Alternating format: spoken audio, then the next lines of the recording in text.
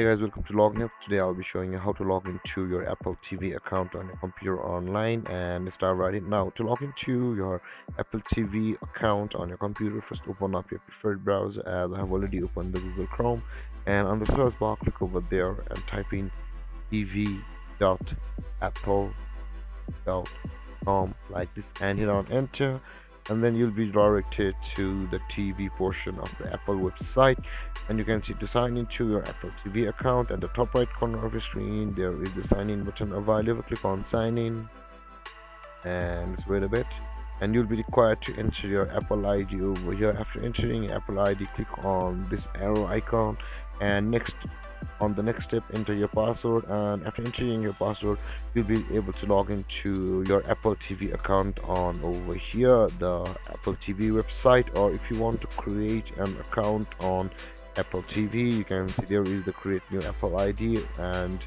if not, if you have forgotten your Apple ID or password, simply click on forgot Apple ID or password to go through a procedure to retrieve your ID or password depending upon which one you lost.